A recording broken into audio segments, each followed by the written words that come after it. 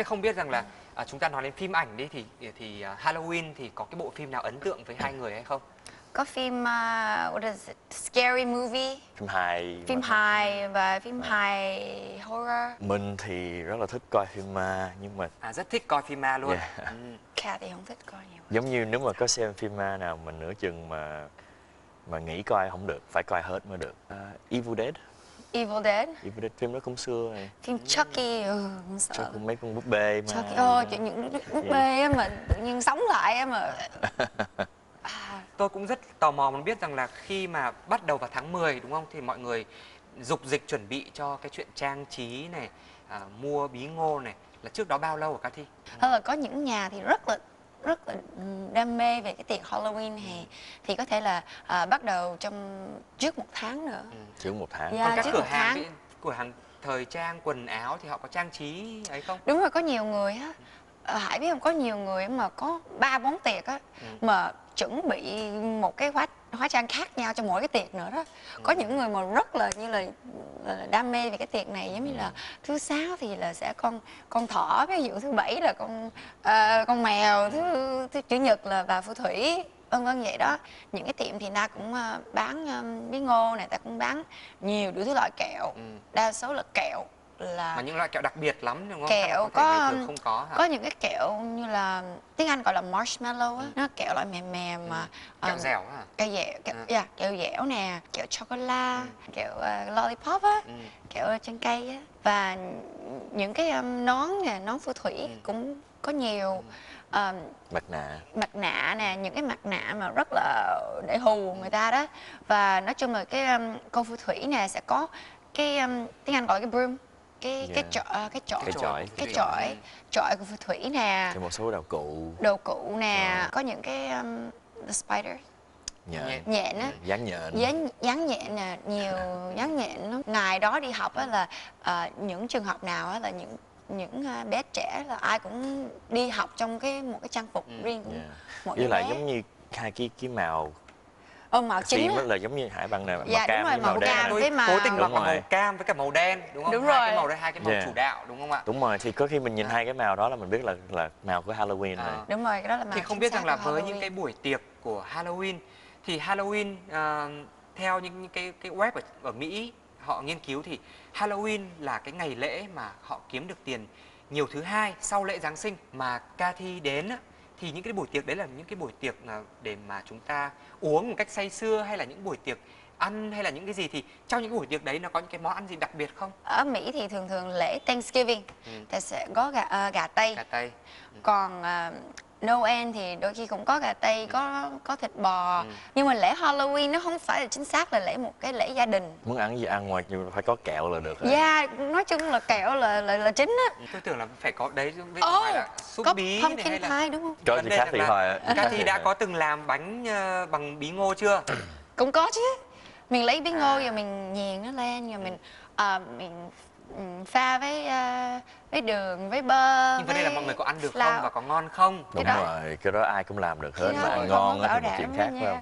Thôi thì mình làm thì được rồi, trời ơi. Nhưng mà chắc là nếu mà Ca Thi làm thì bồ Ca Thi phải khen ngon rồi đúng không? Cái đó là... Còn các bạn thì bảo là xin phép cho được mang về rồi mới ăn. Đúng rồi. Ngày Halloween thì cái này là không phải của người Việt của mình. Nó tuy là nó lạ đối với người Việt Nam trước đây, nhưng mà trong những năm gần đây đó thì cái lễ hội này cũng đã xuất hiện ở Việt Nam, và bạn trẻ cũng đã có làm quen với lễ hội này. Trong cái ngày Halloween đó thì thường tôi chuẩn bị cho con tôi là thức ăn, kẹo để nó vui chơi với bạn bè. Ngày đó rất là phong phú, người ta đeo nhiều cái mặt nạ, rồi nhất là lớp trẻ đó, người ta cũng tổ chức nhiều cái hoạt động vui chơi trong ngày đó. Có những cái bàn trang điểm rất là ghê sợ, tức là trang điểm những cái hình ảnh rất là ma quái. Tôi nghĩ là chưa thực sự phù hợp với cái nền văn hóa của Việt Nam mình. Với bạn trẻ mà làm máu me mà đi ngoài đường thì cũng nên hạn chế một xíu. Phải mua những đồ cái phù hợp cho dễ thương cho cháu. Nếu mà tham gia cái lễ hội đó thì nên tham gia hóa trang cũng đơn giản nhẹ nhàng như là cái truyền thống vốn có của người Việt Nam. Bây giờ cái lễ Halloween nó không làm cái lễ hội gọi để gọi xua đuổi ma quỷ nữa, nó là cái lễ hội mà mọi người gọi là vui. Quan trọng nhất là vui chơi đúng không? rồi. Thế thì không biết là cái mùa Halloween thì Cathy có hay đi du lịch đâu không? Bởi vì giống như là Halloween thì mọi người có thể là xem phim ma, có thể hóa thân thành những cái nhân vật đáng sợ, đúng không? Để đi đến những cái buổi tiệc cực kỳ vui. Nhưng mà cũng có những người thì nhân dịp Halloween thì họ sẽ đi thăm những cái địa điểm mà có vẻ hơi huyền bí một chút, hơi nghe đồn là đáng sợ một chút, đúng không? Ở Mỹ thì ta có những cái haunted house á, và mọi người giống như là ta tổ chức nguyên một cái Tết hay cái hội á, mà cũng như là nhiều người trả giá để mua vé để vào á, like nó đi vô cái luôn haunted, á. là một cái haunted fair vậy đó. Ví dụ trong đó nó có nhiều cái nhà hoặc Tức là nhiều những cái trò những cái ngôi chơi, nhà mà gọi là mọi người nghe đồn là có ma hay sao? Hay là Vậy là haunted house thiệt luôn á. một cái haunted house thiệt luôn, mà ta giống như là những người đó ta tổ chức, ta trang trí và nó như là một cái hội vậy đó. Giống như là Thế Cathy đến đó bây giờ chưa? cũng có ở Mỹ ta có, ở Việt Nam thì không có, nhưng mà ở Mỹ ta hồi nhỏ thì hay đi cùng với bạn á. Và Nghe hơi vui ha.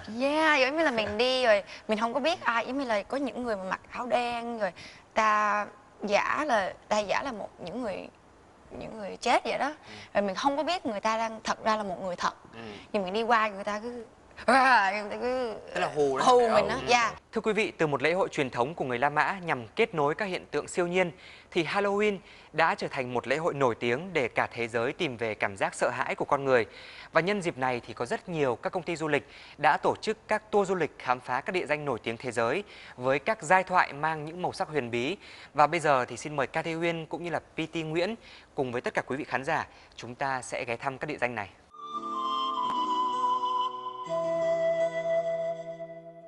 Lâu đài Dracula tại Romania. Lâu đài Dracula hay còn gọi là lâu đài Bren là một trong những công trình kiến trúc nổi tiếng thời Trung Cổ của Romania. Lâu đài gắn liền với bá tước Dracula, nhân vật trong tiểu thuyết Dracula của nhà văn Bram Stoker.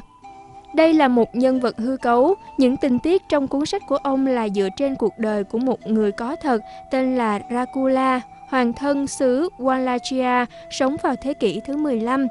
Những câu chuyện kỳ bí về bá tước Dracula cũng như kiến trúc độc đáo của tòa lâu đài với nhiều phòng bí mật và lối đi ngầm được bố trí khắp nơi đã làm tăng thêm sự hiếu kỳ cho nhiều người. Ngày nay, tòa lâu đài thu hút gần 560.000 lượt khách du lịch mỗi năm tìm đến.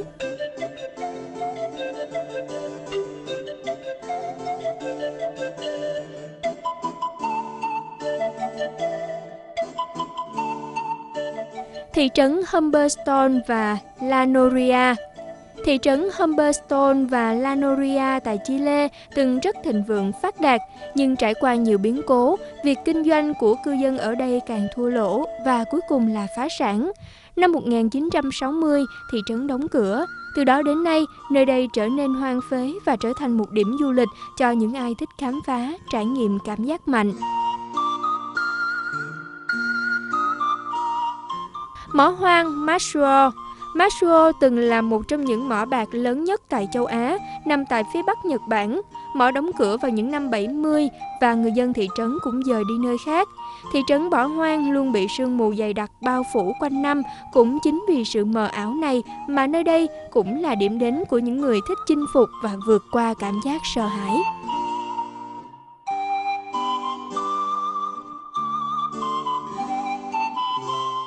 Cánh cổng địa ngục. Tại Turkmenistan có một hố ga tự nhiên đã cháy âm ỉ suốt hàng chục năm. Trước đây, một nhóm nghiên cứu đã tìm thấy hố ga này và dự tính loại bỏ khí sulfur bằng cách đốt cháy cái hố. Không ngờ là ngọn lửa cháy mãi không dứt hàng chục năm ròng, và đến nay cái hố đã được mệnh danh là cánh cổng địa ngục.